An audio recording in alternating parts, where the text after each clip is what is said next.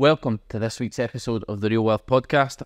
In this episode, we are going to be talking about the Scottish rental revolution. I'm joined by my business partner, Conar Tracey, and we're going to be talking about the massive opportunity there is in buy-to-let in Scotland. Now, Conar, welcome.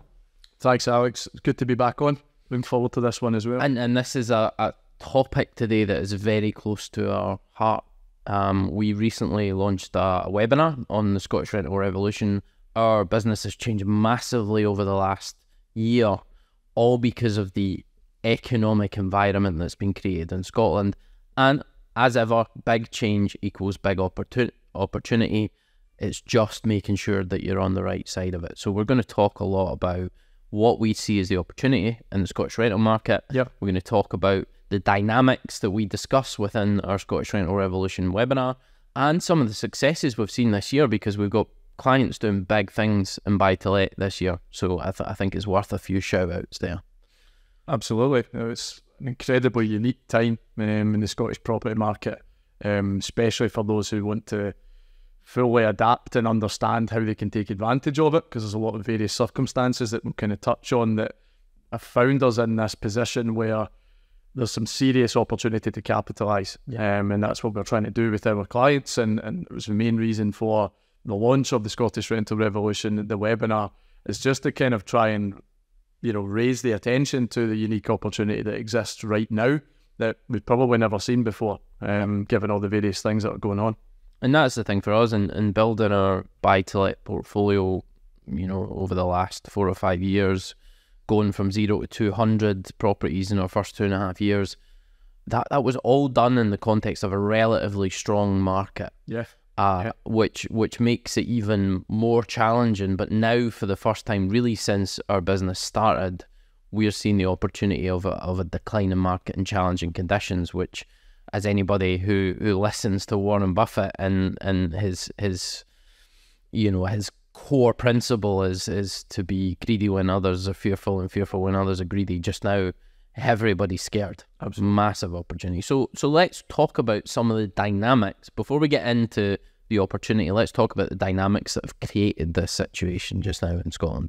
Yeah, I mean, there's multiple factors. If you look at it, it kind of all stems back from COVID, really, where essentially our core business grew. At that time, nobody really knew how that was going to pan out. Everybody actually expected COVID to cause a crash in the market, and they thought it was going to be negative, and it did the complete polar opposite to that, where there was just so much buyer demand and lack of stock available that things went for stupid money. So, the fact that we grew our business within that time in a very competitive market, it's kind of crazy thinking about it.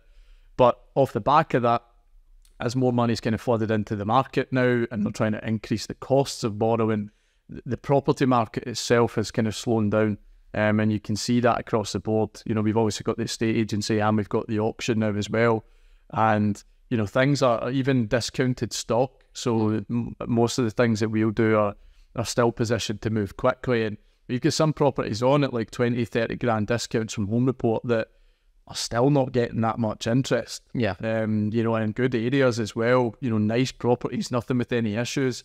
It's just that, there's not that much of an appetite for people because of cost of borrowing. There's a lot of fear in the market. Yeah. Cost of borrowing is one element, but I think over the last couple of years we've seen probably the most complicated set of dynamics in the economy that we're likely to see in our lifetime. Yeah. We had COVID, an unprecedented situation that, again, probably the only time I hope we're going to see this in our lifetime, where the economy shut down for a period of time. A huge amount of money was created by the government to see us through that time, which created this weird dynamic of nobody can do anything and they're pumping a shed load of money into the economy, but they can't spend it. So by the time you get to COVID, you've got this huge amount of pent-up demand to release, and that's where we've seen a massive increase in the market coming out of COVID, when everybody kind of expected the converse situation. Yeah. Added to that Brexit, we threw that in the mix during that period. Which goes, that actually gets missed a lot of the time, because I think, whether strategically or not, they used COVID to kind of mask how much of a disaster that whole Brexit situation ended up being. but it's an important one to highlight that. Because we particularly, we've seen it on the HMOs with the workforce. You know, the change in dynamic there ended up being more demand, but from a different area, you know, because of what we've got. But it definitely played a key part in all of this mix. I mean, it has to have been a massive contributor to the mass inflation that we've seen. Yeah. You know, the fact is, it's more costly to manufacture and create or import what we need because of the situation we've created with Brexit. There was all these new trades deals that had to be done. It's very unlikely that the European trade deals were beneficial to us in the short term. And, you know, the impact of that has to be pushed down to the consumer. Not only that, all the labour that we lost during that period. Yeah. You know, I heard numerous logistics companies that just couldn't find truck drivers because they lost so many of them during the Brexit period. Construction companies, massive impact. Manufacturing, a lot of the lower level maintenance work that, you know, on minimum wage that you really struggle to get British people to do. Yeah. Just wasn't getting fulfilled. We've seen a lot of the care companies that have actually started bringing people in from Africa. Yep. And we've had them in some of our HMOs on short-term housing, so we've seen it firsthand where they can't afford to pay the prices that the British people want to do these types of jobs, so they have to import labour from the likes of Africa to get that work done. So it's, you know, huge impact, and as you say, really understated. Yeah, I mean, honestly, the whole COVID dynamic changed things in weird ways. Like even taxis, like try to get a taxi now, like nighttime is brutal. Local taxi companies have got like 5-6 taxis on the road because all the taxi drivers, when COVID happened, you know, they had to do something else, so they started doing things like deliveries. Yep. You know, and then the delivery thing, they were making good money doing that, and they liked it. It was kind of better hours or whatever. So a lot of them just didn't go back. And now, like the lorry driver thing, they're struggling to get drivers. Taxis were the same, you know, and it's changed a lot of dynamics in certain areas where it's becoming harder and more expensive to draw people back into those jobs that you needed. So 2 massive impacts on the economy. First COVID, then Brexit. And then just to add a third into the mix, we then had the Ukrainian war and the subsequent restrictions on Russia that were imposed, and the impact that had on utilities, energy prices, fuel prices, massive impact there again, and again a big driver behind a lot of the inflation that we're seeing. Yeah.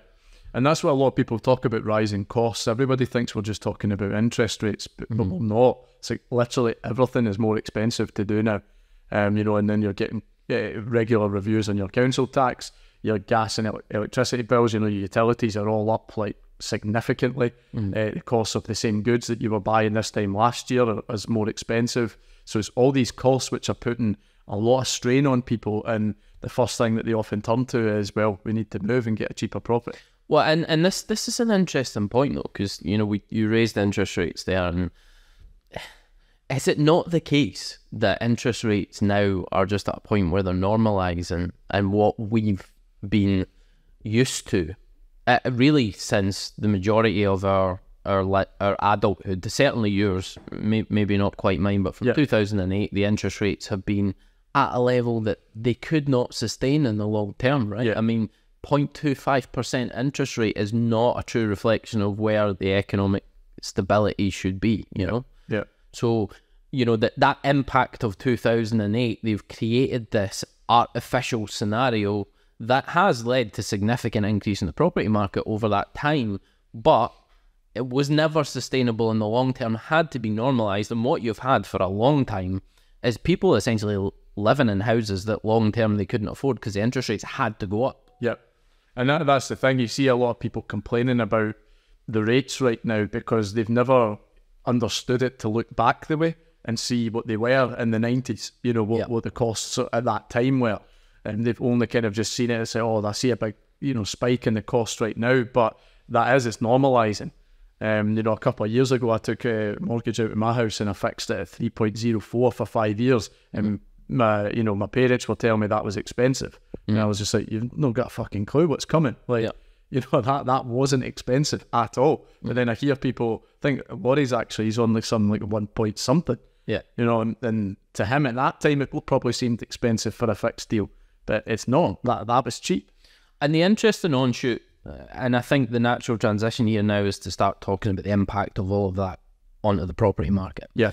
The interesting thing for me is because of those low interest rates, rents have been held fairly low. Yeah. You know, mortgage payments have been artificially low for a long time now, and rents haven't risen in line with inflation as they should have over the last 15 years. So what we're seeing now as an impact of inflation, the interest rates hiking, and really a catch-up from this artificial scenario that's been created over the last 15 years, plus these 3 major events that have happened in the last 2, is things are starting to go up exponentially, right?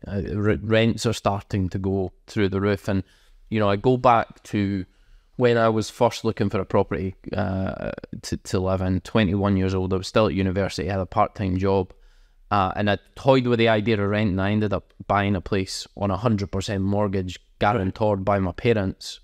And it was fantastic because it grew like 20 grand in 2 years. And I sold it just before 2008 crash. Anyway, the point was I was looking for somewhere to rent in Falkirk, and a 2-bed flat was costing somewhere in the region of £450 a month back in 2008. Fast forward to when we started in property 5 years ago, a 2-bed flat in Falkirk was still £450 a month. And it's like, you know, you've moved on 10 years since then, and the rent hasn't moved. How is that possible?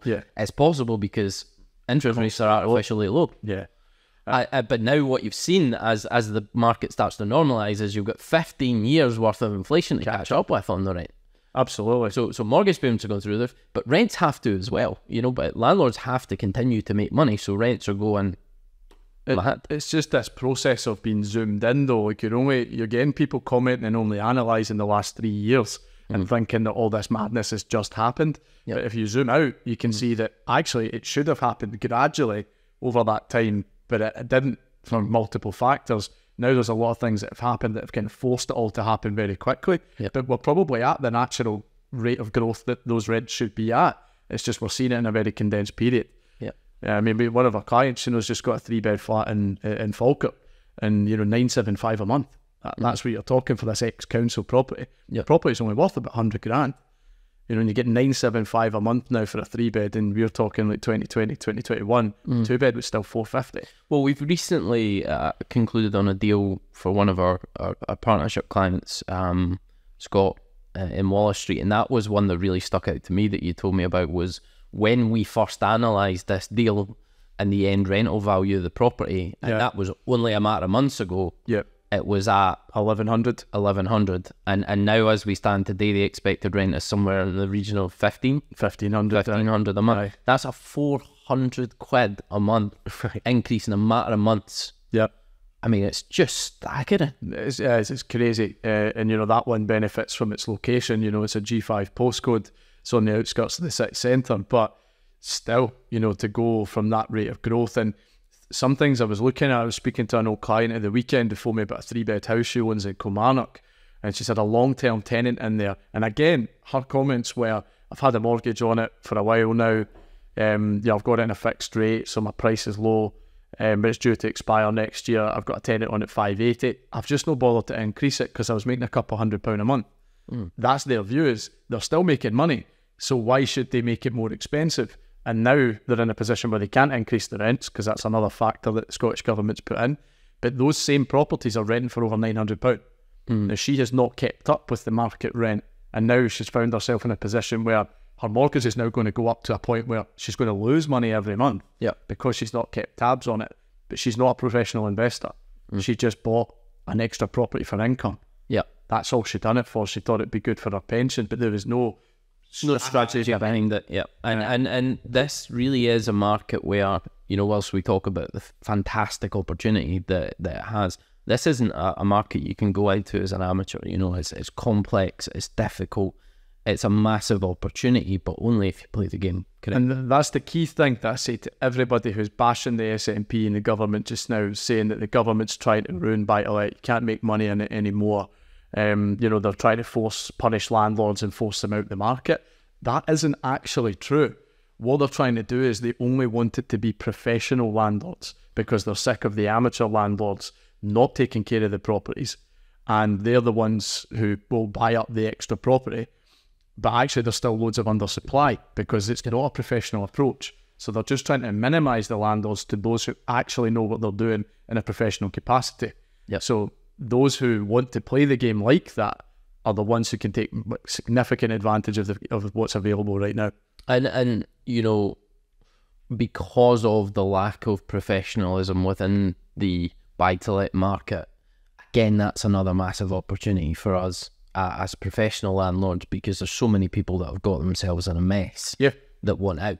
Exactly, because it's when we talk about people doing it professionally, we don't just mean that that you must be some sort of slum landlord and you don't take care of your tenants or your property.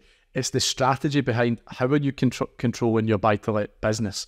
Because if your costs are going up and you've not been monitoring the income, if it was a different business and your overheads were increasing but your revenue was decreasing, that's not professional. You're not going to run a successful business that way. It's the exact same for buy-to-let. Is if you're not controlling what the cost of your borrowing is compared to the income that each property is producing you, you're going to find yourself in a situation where that business needs to get shut down because you're losing money month on month.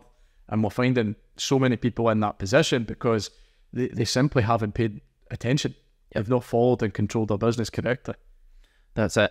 And so let's circle back then to the direct impact that all of these different factors have had on the Scottish rental market, right? So we've got all of the economics of COVID and Brexit and the Ukrainian war pushing up inflation.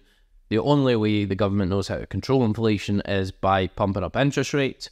Obviously, interest rates have a direct effect on the buy-to-let products. And we're seeing buy-to-let products that you maybe could have got around the 4.5% mark a couple of years ago. You're now talking more like 6.5%, although they're starting to come down a little bit. Stabilising a little bit, because it appears we've managed to get inflation under control. But nobody really knows.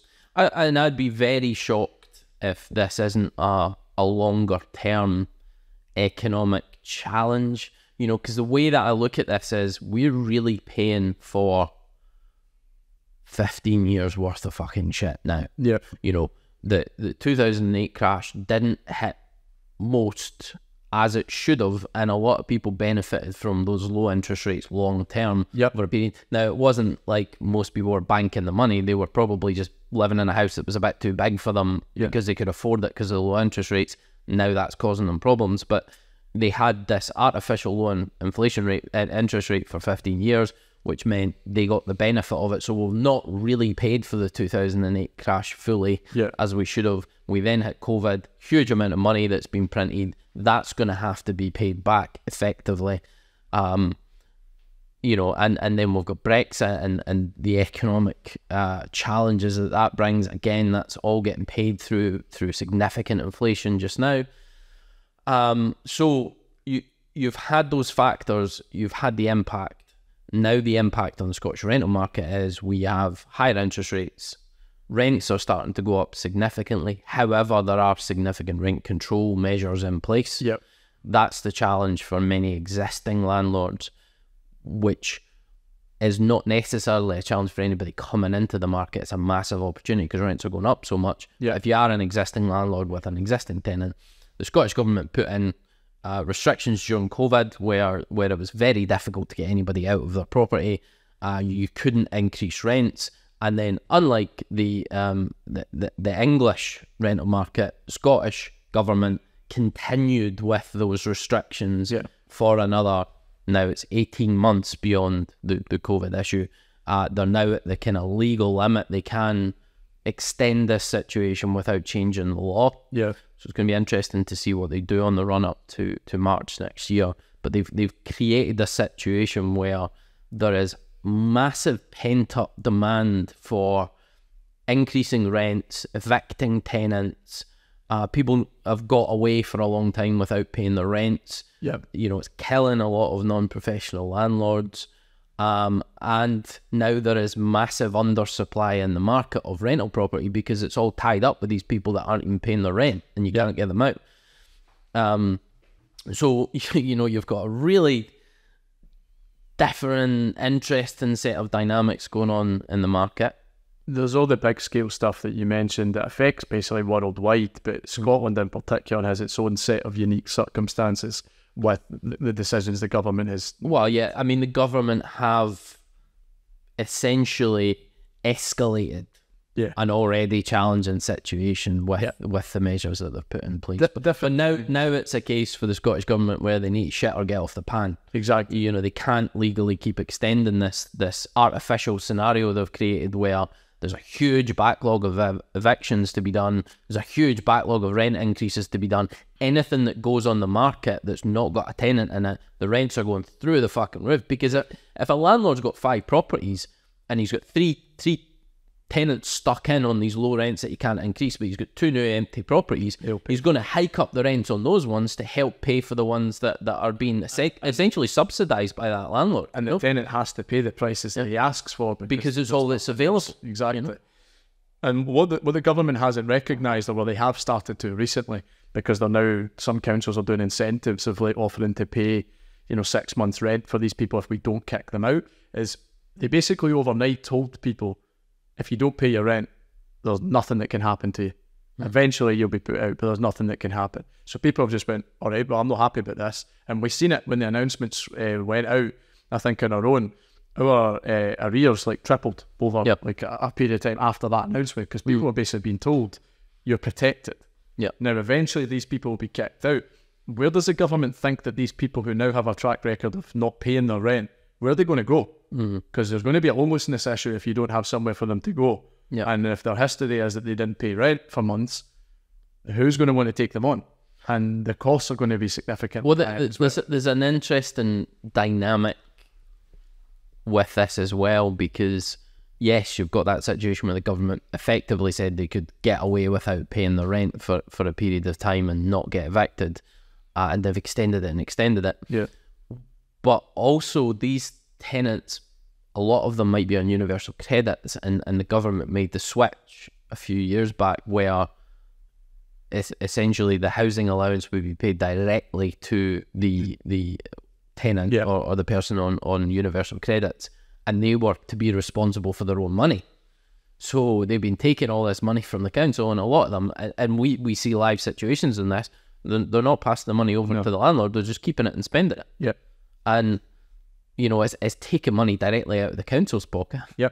And they're not spending it on what it's supposed to be. So they've made a difficult situation even worse through the decisions that they've made over the last little while. In a lot of the instances now, we require any tenants on universal credits sign over the rent to be paid directly, because then if they refuse, that something bad's going to come, because why would they not want their rent just to be taken? And then they don't need to worry about it, and it's supposed to create fiscal responsibility for these guys, but the reality is most of them just don't pay it in their pocket. Maybe most of them is a little bit unfair, but there are a decent proportion of them, and we see this every week. So we've done a lot of work to sort our arrears, but we're not really talking so much about the challenges for existing landlords. And they're there. We have over 200 properties. They are absolutely there. We're now starting to see our rents coming up. We're stabilising our interest rates. Things are starting to get a bit more interesting for us on the buy-to-let front, but it has been a difficult couple of years.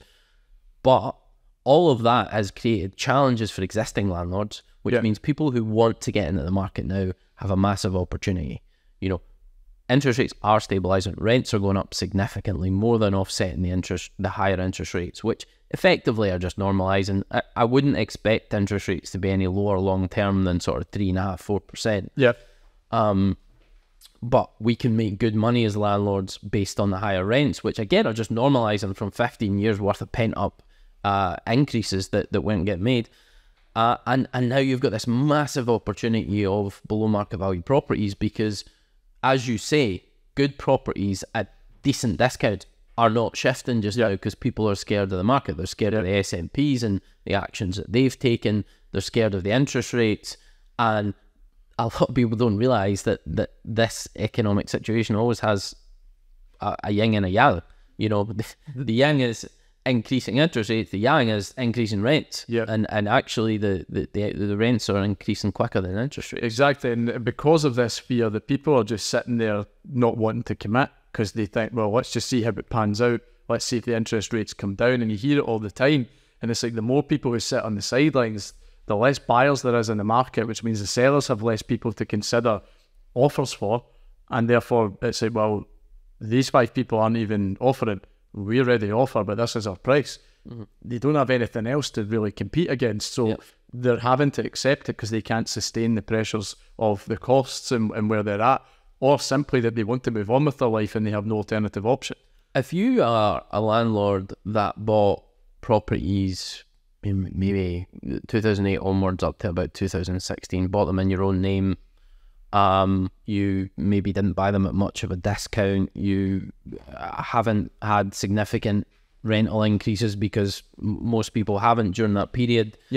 I don't know how you can survive unless you were fixed in a really long-term fixed rate and you're not on variable. If you're on variable, your rents haven't gone up, you're stuck with tenants in there, and you know you've bought at a fairly high price, so refinances off the cards. We're seeing this situation time and time again, and you're having to pay a big tax bill every year, even though you're not making any money because of Section 24. That is a scary situation to be in, and it's a situation we see a lot of people in. Yeah, but some of the big portfolio landlords as well that have just accumulated in their personal name because at the time that's what was the right thing to do, before they changed the legislation. And, you know, guys with like 40, 50 units are all in that position where every month they're losing money. Every month their tax bill grows. Like, it's a mess. And it's, you know, I really do feel for the guys, but it's just part of the game. Like, it's just where it is. They wanted to build this big multi-million pound portfolio that they thought would take care of their life, but they kind of went into it blind, just being told this is a good thing to do, with no strategy, no professional approach, not understanding what they were doing. But at that time, you know, 2007, on the lead up to the crash in September 2008, you were just getting money for like nothing. Like everybody and anybody could just get loans from the bank to buy property because for whatever reason they thought it was only going one way.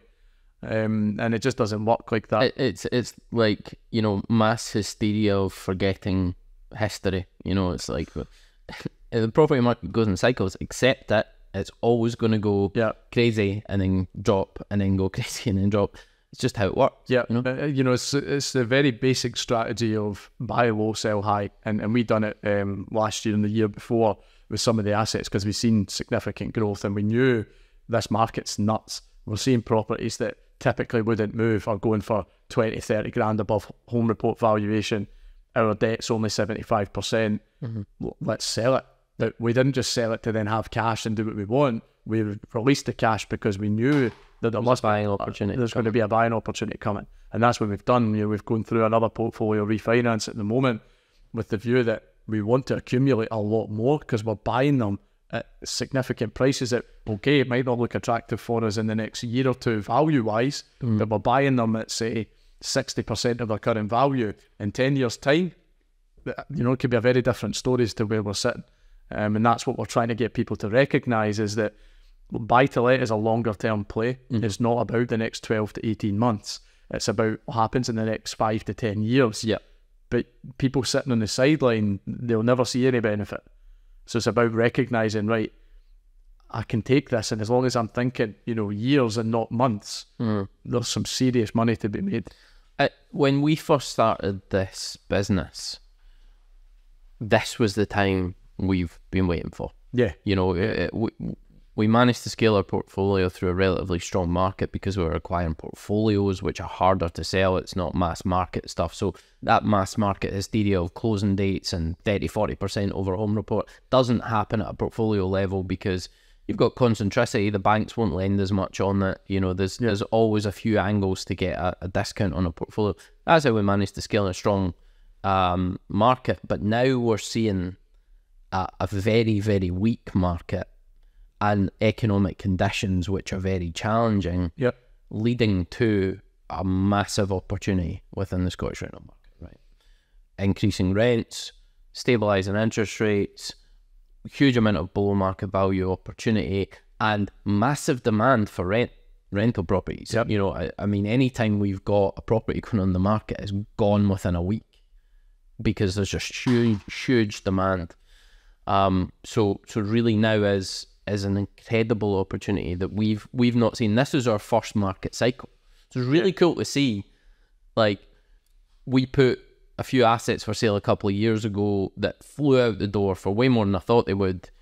And similar types of assets going up for sale right now, there's just zero interest. Exactly. Zero interest, even if it's discounted. Yeah. And those properties haven't changed. Nope. The only thing that's changed is people's view on them and the affordability of the interest. Yeah. And for me, affordability isn't even an issue now in the rental market because rents are going up. So exactly. You know, and that's the thing. It's like these same assets, they actually will produce more income because the rental figures have went up, but yet they still won't shift because people are scared. They don't quite understand what to do, and people are being told that, you know, stay away from buy-to-let right now because of costs. Yeah. But they're not thinking logically about the setup that exists right now. And we are doubling or even tripling down, if you want to say, on every element of our business right now, especially on the sourcing side, because of the unique position we're in. And if I do that correctly, you know, the next 3 years, we could probably make like the money we need for the rest of our life if we do it right because of this unique opportunity. yeah, and that's it for us. We have to make the most of this situation. Of course. As does anyone. Here is a huge opportunity. Get on board, get into it, take advantage of it while it's there. Yeah. And ultimately, that's how the majority of people create significant wealth is by looking for the opportunity and capitalising. It comes down to your professional strategy. You know, in an upward trending market, flips are great, right? Because you've got so much buyer demand, things are going for silly prices. Even if you overspend or your refurb goes off a little more or you pay too much for it, it's okay because you were still seeing it on the back end of it. Yep. You know, and it was just mad, especially post-COVID. People made a lot of money on flips. You could literally flip anything. In fact, we did, clients of mine bought stuff like two-bed ex-council flats down in Ardrossan that you would be lucky to get a tenant in sometimes, and they were making 10, 15 grand buying them, open market, tarting them up and reselling them because of the market that existed at that moment. This is a very different market. That game's not there to be played right now. What is there to be played is to accumulate en masse and hold until we're back at that stage. Accumulate a significant discount. Yeah. And that's where we get into the professional buy-to-let strategies, right? So, you know, everybody's heard of the BRRR model. You buy it, you refurb it, you rent it out, and you refinance it, pull out your money. Now is an incredible opportunity for that just now, and we see this because we have our own business that sources below market value properties for us and for our clients.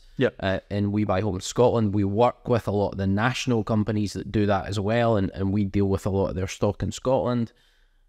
There is so many deals going out there because, as you say, things are going onto the open market in good condition at a fair price, even discounted, and it's still not selling because nobody wants to buy. You know, if you can get yourself in a situation where you can start to accumulate these below market value assets, and the banks are still lending, it's not like you're going to the banks and they're saying we're not touching it. It's not like the valuations are coming back, you know, ridiculously low. We've had a bit of funniness with some of the valuations recently, but we're still having properties value higher as well. You know, and again, we always make this point in buy-to-let is, you know, if you do your first deal and the valuation comes back low, that's a problem. But if you're doing 5 or 6 deals, I guarantee you'll have some that come back higher, some that come back lower, and it's just the game. It averages out over the long term, but it's all about volume and doing more. Yeah, you just don't stop. It's on to the next one. You know, if you stop, you die. That's kind of how it's, you know, the kind of rule is you may leave more cash in the first one than you maybe hoped. But if you stop, then that's your only result as a negative one. You do the next one, you could be cash up, and actually you're in a better position just by continuing.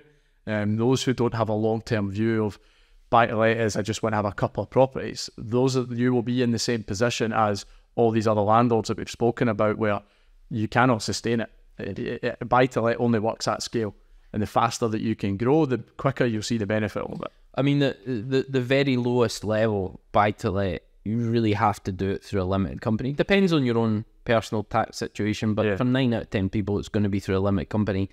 And you need to produce a set of accounts annually. So unless you're a chartered accountant, you know, you're going to be paying a couple £100 a month to get your accounts done. If you only got one property in there, that's going to be most of your net cash flow on that property gone to the accountant. Yep. So really, it doesn't start to get interesting until you've got 5+.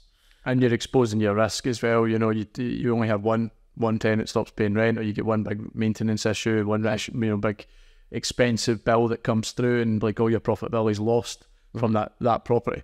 You know, whereas you have 10 and that happens even across 3, you're still making money. But we don't ever really encounter any clients that just say, I just want one.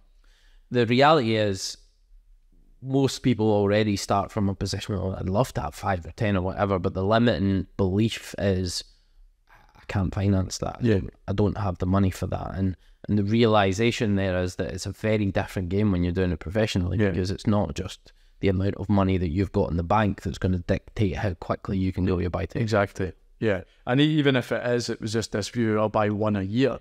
Okay. You know, you buy one a year for the next 10 years, still end up in a significantly better position than, you know, 99% of the population in terms of your wealth position and your financial security. But that's growing really slow. You know, once you understand how this stuff works, you're not just growing at one a year. But yet so many people will sit there and they'll never own a second property. You know, they'll never do that. And yet I'm challenged by that. And it's one of the reasons why we kind of launched our support to help people, is that it's really easy to actually do it. So it's kind of confuses me why so many people don't even explore it or look at it as some form of, well, it provides some kind of certainty and security that if employment, because of the same pressures the economy is under, your employed role disappears, your income doesn't, because you've built an asset base. And that goes for any asset, not just property, but property is one that, you know, will typically do well, and it's always in the top list of the wealthy as an asset base. And even if you dabble in other things, most people will have a mixture of property and stocks and shares or whatever.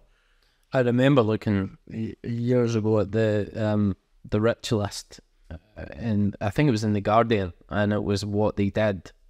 And the majority of people at the top of the list were either in property or made their money elsewhere and then invested in property. Yeah. You know, it's just a great way to put your money and grow it in the long term, because, you know, we talk a lot about when we're doing investment reviews and sourcing deals for other clients, where you say, okay, this is how much money you have to put in, this is how much money you're going to get back at the point of refinance, this is how much money is left in that deal. Yeah. And usually that'll be anywhere from nothing to all money out to, you know, maybe 5-10 grand left in the deal. But you're not even thinking, and you're looking at your net cash flow, and maybe that's 250, 300 quid a month. And a lot of people are forgetting about capital appreciation in the loan. Yeah, of course they are. And the benefits of that. And the fact that capital appreciation and buying to let is something that you can take advantage of by refinancing down the line, pulling out a bunch of cash, and there's no tax implications of that, because you only ever pay tax on capital appreciation when you sell the asset. If you never sell it, you never pay tax on it. So you can actually extract quite a bit of cash through refinances without even having to pay any tax. That doesn't usually factor into a lot of the focus on an investment, because we're just saying, you know, you've got a 30% discount, you know, you've put 50 grand into it, you've got 40 back, you've got 10 grand left in the deal, you've got 250 quid, 300 quid a month net cash flow. Yep. Your money's paid back within a matter of years, and essentially thereafter you've got a free asset, but you've also created maybe 20 grand worth of equity into your business, and you're going to see capital appreciation, which historically has been about 6% year on year, even with relatively modest, small buy-to-let properties. Yeah, and that's the thing though, it's human behaviour for you to focus just on right now, which is why a lot of people are drawn to, you know, these strategies like flips, where they're going to get the immediate cash and they can see, oh, this works. But then when you get the big tax bill through right off the back of it, it's like, oh, well, I never really made that much money out of it, but I still took me 12 months to realise and make that cash. Whereas you think about it, every deal that we look at for ourselves and for our clients, buying at discount creates that immediate equity position, right? But the equity is not money for now. I always call it your money for the future, because that's the value. Your equity will grow, right, with the capital growth, but you're creating an equity position, which is your money banked for the future, gives you a value within your business. You're then looking at, what is that property paying me month on month, so that's your money from now, and then you're looking at what cash have I left in. So you're looking at the return on that actual investment. And to some people, they just simply don't believe the idea that you can buy a property for 10 grand. Yeah. That's ultimately what the true cost is that you can buy a property for 10 grand or less and have it pay you upwards of 3 grand a year. You know, and that's the standard kind of level of deals that we are doing, is typically north of 25 to 30% return on your cash actually invested in it. But when you look at it on paper, you actually have no money left in it because you've created equity as well. Yeah. And so really the asset has not cost you anything. You've banked it. Yeah. Banked it for the future. But some people struggle to see that because they don't see the money in their bank again. But it's the point, if you were to go and sell that asset today, that money could be realised and therefore you would have it, but you'd be taxed on it. So instead, we leverage against it to grow more, generate more cash flow, and keep that equity position growing over the long term. So I've mentioned the fact that we are now, because of the market conditions, seeing an unrivaled level of below market value opportunity through our business, We Buy Homes Scotland. Yep. A huge amount of leads coming through, lots of below market value deals getting done for ourselves and for our training clients, and you know what, including the portfolio stuff we've done over the last couple of months, as well as all the single deals that we've sourced for our clients. There must be we must be cracking on for close to 100 properties traded in the last 5 months. Easy. That's in the last 5 months, but we must be, if it's not there or more. Ryan actually asked me this question. He seen somebody had posted to say that they had sourced £20 million worth of property and they were meant to be quite a big hitter. And I made the point that we did £4.5 million worth of property in 1 month this year. Yeah. Like, yeah, that's the scale that we're operating at. You know, we've got high-level clients that work with us very closely who get involved in portfolio deals. You know, because of the amount of portfolios we bought through our growth period, we get approached with a lot of portfolio opportunities because people know we can get them over the line. Yeah. And now we trade some of those portfolio opportunities on to our training clients, and we help them get through the process and get them over the line. And within 1 month, there was like 4 portfolio deals done with 4 of our high-level clients. So, you know, Aberdeen, Peterhead, you know, there was Glasgow stock, there was that amazing little flat in Turnberry. You know, that one always... And that deal made our client $250,000. Yeah, of equity, you know, banked for the future. From the first deal that we done with them, you know, and this is what we're working with a lot more on these consultancy clients, and just kind of what we were talking about with the economy is these businesses that are scaling for unique circumstances, they make their money through doing something else, but then they invest in property because property is going to be the long-term thing. A lot of businesses are really successful because of a change in the market, like the outliers, unique set of circumstances at the right time, the right place, that makes this business successful, but that success is not sustainable. Therefore, they want to have a succession plan so that they can use that money they're making right now to build something that will last the time and that will be able to give them the life that they're now accustomed to. Yeah. And that's what a lot of our consultancy clients are finding themselves in, is they've got really good trading businesses now. They're making good money, and they want to make sure that they protect that money that they're making so that they can sell the business, chuck it, retire, whatever they want to do, but they built something that will see them through long term through retirement. I think that's the interesting thing, and it's something that we've experienced ourselves over the last couple of years, is when you have a trading business, it's very difficult to create a passive situation where you can not really be involved in the day-to-day run of the business, but it ticks along, it makes good profitability. That is a really hard dynamic, especially with smaller businesses. You know, once you get to maybe 30, 40, 50 million, you have to have a major structure in place to get it. But, you know, when you're kind of operating at that 1 to 5 mil level, you know, you're not dealing with huge volumes of staff, huge structures. Yeah. Really difficult to get it to a passive situation. And that's why you find a lot of business owners build it, scale it, sell it. And that means then you have to have some sort of longer term investments to repay. And for some people that'll be stocks and shares, although equivocally the return in the long term isn't going to be as good as what you can do in property if you do it professionally. And it's a similar situation for us. We are heavily involved in our trading businesses day in, day out. Yeah. But we don't take a lot of involvement day to day with our buy-to-let. It's fairly passive. You can get it to that point if you structure it in the right way. Yeah, definitely. And that's the kind of combination of what we're trying to do. And I guess when you're kind of looking at these, that we're this unique circumstance that we've got where we kind of grew this Scottish rental revolution idea from, is that we're creating, like, we're scaling our team up massively in our trading businesses because of the opportunity. So we're actually creating employment, new opportunity for other people. We're educating those people on what's going on while they improve their income position to help us as we scale. And naturally, you know, our trading businesses, we want them to be profitable. Of course we do. And maybe may or may not choose to use that profit to then scale more of our investments. It's unlikely that we wouldn't do that. But the point is that we're doing it all, you know, to make sense of every element. And we're helping other people do the exact same thing. I mean, I would feel like we'd done ourselves and potential clients a massive disservice if we didn't give this everything over the next few years and try and open the eyes to as many people as possible of the opportunity that lies underneath all the fear within the Scottish rental market. You know, the Scottish government have created a mess. There's no doubt about that. There's with the restrictions that they've put in place, the eviction bans that they've put in, they have created a mess for a lot of people, both tenants and landlords. This isn't just the landlords, because the tenants might be reaping the benefits in the short term, but I guarantee it will cause them issues in the long term.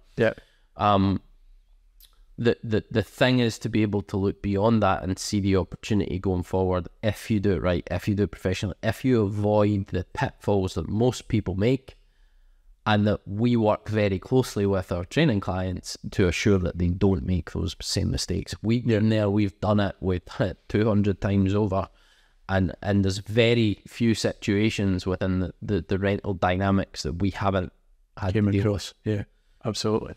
And for those that kind of sitting there and they maybe don't understand property, they've heard about it, they probably heard all the negative connotations right now, but they might be sitting there thinking, well, I don't have the cash.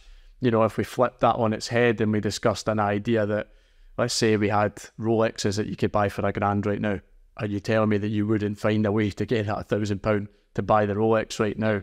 Or we were selling Ferraris for £5,000, you would do something to find a way to get the £5,000 to buy that Ferrari, because you know that Ferrari's worth much more. That's where we're at right now, is we're able to buy the equivalent of that in property right now. And if you don't have the cash, you will do everything, or you should do everything, to figure out what strategies you can apply to get the cash so you can take advantage of the opportunity right now. I mean, that's what we help people do. Some of the discounts we're getting on properties just now are just staggering, you know.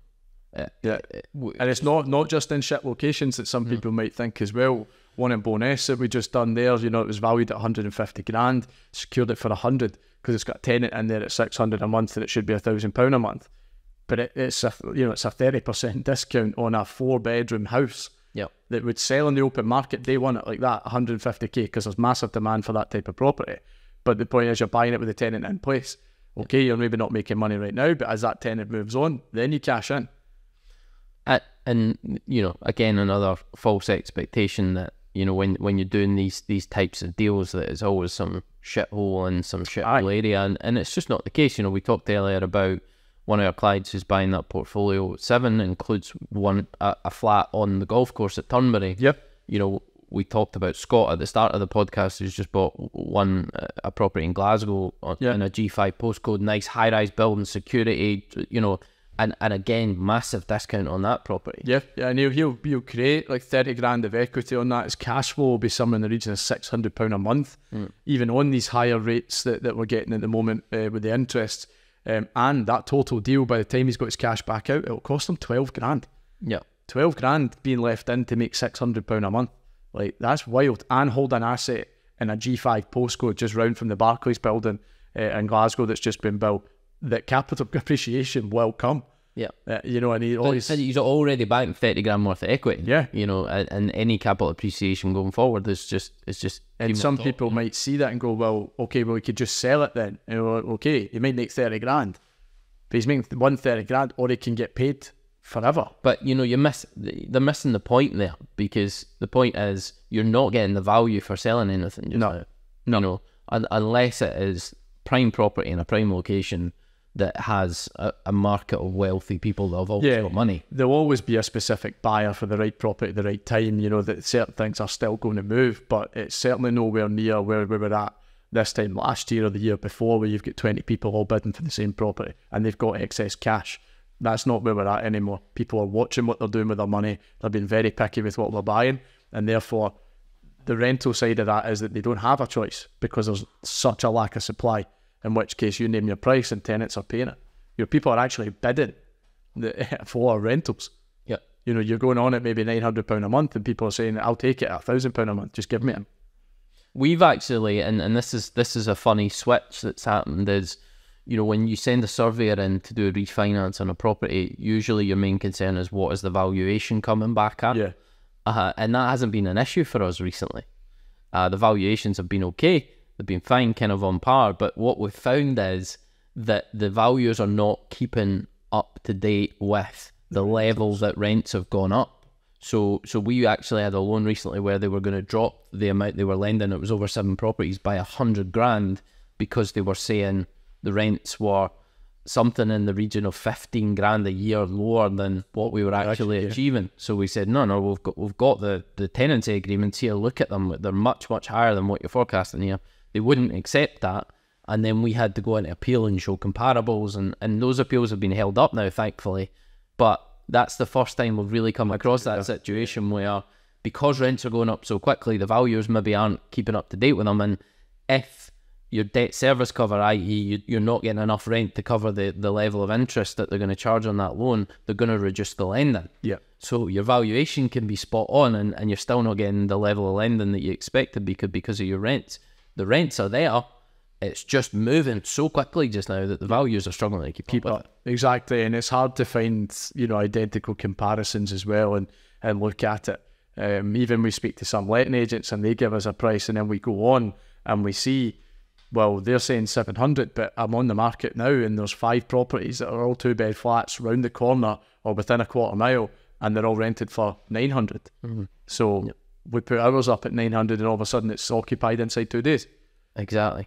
You know, so, and you know, this situation isn't going anywhere. Rents are going to continue to increase. I think at a rapid speed. The expectation is that interest rates should start to stabilise. I'm not saying they're not going to go up once or twice more, but you know, we had our first meeting in 14 consecutive meetings where they didn't increase the interest rate. So that's a good sign. You know, especially with inflation coming down. Let's see where that goes, but don't expect interest rates are going to go back to 0.25%. That was an unrealistic situation for a long period of time. But the point is, if we can make good money on a buy-to-let property now at 6% or 6.5%, rents are only going to keep going up. That level of debt you've got on that property doesn't, unless you refinance and get the benefit of a big chunk of cash coming out tax-free. You know, the situation just now is a phenomenal opportunity. If you're getting in from the ground, you're going to start buying, structuring it professionally to make sure you're not getting hammered in tax.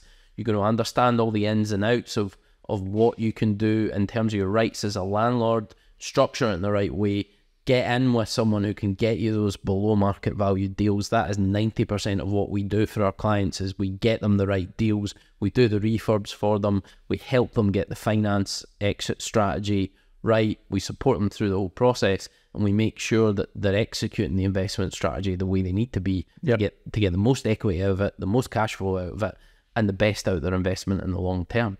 But if you can do that, there is unlikely to be a better opportunity than right now and within the next 12 years. I mean, your average cycle is normally about 12 years. We're not going to see this again for a long time. So if you're not thinking seriously about getting into buy-to-let just now, you're missing a huge opportunity. Yeah. I mean, all the clients coming in, we were talking about consultancy clients and successful trading businesses, but clients just getting started, no proper experience and no real capital behind them. We had one of our clients, Fraser. His first deal was a 2-bed flat in Afton Road in Cumbernauld, which we secured for less than 40 grand. Has an existing tenant, I think she's paying $390 a month just now, should be up at $650 for this 2-bed flat in Cumbernauld now.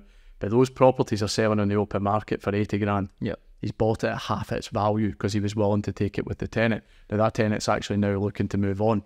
So in the space of a couple of months, he's just bought this property at 50%, 50 pence on the pound, and he's going to make monthly cash flow and he's going to bank all that equity. But I mean, hold up on that a second though. You know, you say you're getting that massive discount to 40 grand because a tenant's paying $390 a month. Yeah. That's still a 12% yield, more or less. Even if he doesn't do anything and he just sits there. On the value, you know. So it's still, they've made it an attractive investment because of the level of discount. Anyway, even without getting that 10 now, you get them out, put it to 600, that is insane. Like, and if you're open to that, you know, our other client, Dean, he bought one up in Aberdeen that we secured for him, paid 40 grand for a flat that's worth 65. Again, existing tenant paying 450. So he's get £450 a month on his 40k. Now we just bought it cash.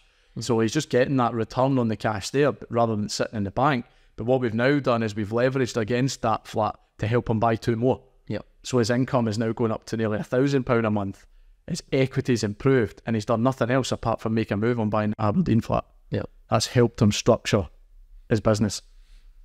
People will be genuinely shocked at how far you can go in buy-to-let using the strategies that we teach with a relatively small pot of funds, or none at all, and just leveraging the finance strategies that we teach to massively grow. Laurie and I, when we first started buying, we spent all of our money or all of our personal cash on building our own portfolios. I had 6, he had 10. We didn't start REWD Group with any funds in the bank. You know, we had to find investors. We had to use the financial strategies that we teach. So, you know, we're coming from a position of having built $13.5 million I'm in America. £13.5 million worth of assets off the back of very little cash to start with, and raising private investor finance, as well as SaaS financing, as well as credit card strategies, as well as highly leveraged acquisition finance. All the strategies that we talk about in our training, you know, we've done it all, and you have to do it all to scale as quickly as we did. Not everybody wants to go that quickly, but even getting to 10 in the first year, massive achievement. What we aim to achieve with our consultancy clients, we aim to get to 5 with our partnership clients. Those results are very much within the reach of the average person just by implementing the strategies. So absolutely. That's we've been giving you a flavour of the Scottish rental revolution, the massive opportunity that's here, and what we're doing now to leverage it. We are going to be rolling out this Scottish rental revolution webinar on a regular basis. So I'm going to leave in the show notes a link to the Scottish rental revolution website.